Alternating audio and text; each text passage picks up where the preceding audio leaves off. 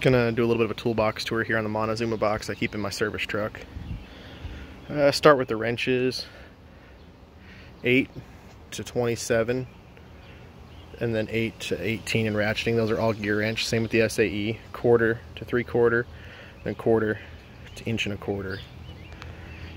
Going to sockets, 7/16 to 1 1/4 deep from Harbor Freight, 10 to 27 deep Mac for the 1/2 drive. Shallows are down here.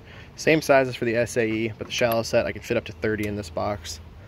The whole set goes up to 36. The rest of the stuff that I don't keep in here, I keep in a box I carry with, kind of on a job by job basis. 7 to 19, 3/8 drive, Cornwells, deep and shallow. Same set, 1/4 inch to 1 inch, deep and shallow. 1/4 inch drive, I have Matco ADV, deep and shallow. These are SAE. These are metric. These are semi-deep Cornwells. Right here, I've got 8mm, 10mm flip socket. Then go over to the shelf here. Got a tech driver with a magnet tool, snap-on ratcheting screwdriver, my big Cornwell hose pick, terminal tool. There's a mirror behind there. Bigger snap-on flat blade. I got a Duralast beater flat blade here. Standard Phillips snap-on screwdrivers. These are standard shanks with stubby handles. Craftsman pry bar. My picks. Small precision screwdrivers. 3/8, 1/4, 1/2 extensions. Schrader valve tool. 3/8 standard ratchet. One of the flex head Craftsman's. Flex head Matco 88. Standard length Craftsman 1/2 inch drive. Die light for doing AC work. The rest of my picks, interior trim tool, scraper, all the bits for my ratcheting screwdriver. I've got a resistor here for discharging capacitors, headlight, wire strippers and pliers. Vice grips are here for doing truck brakes.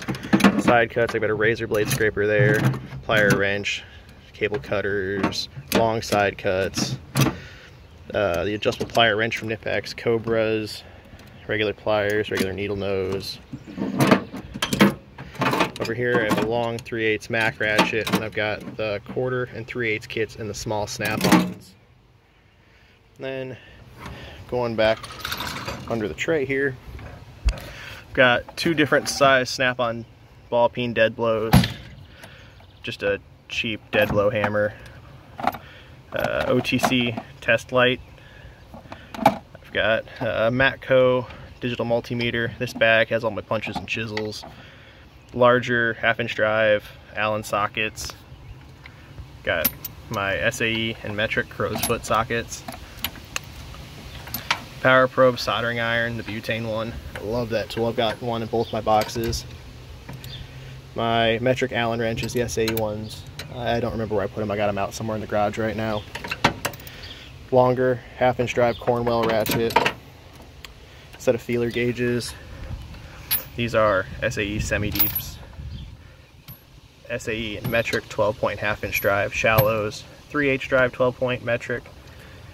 These are deep inverted Torx, shallow inverted Torx. This is an inverted Torx plus 24 for taking beds off newer Super Duties. All my Torx sockets, 3/8 metric flex head and 3/8. Then over here I've got the 1/4 inch ones to go down from there. And these are all my universals, some adapters, O2 wrench. I've got a spark plug socket, twist socket for taking off lug nuts on Fords that are swollen.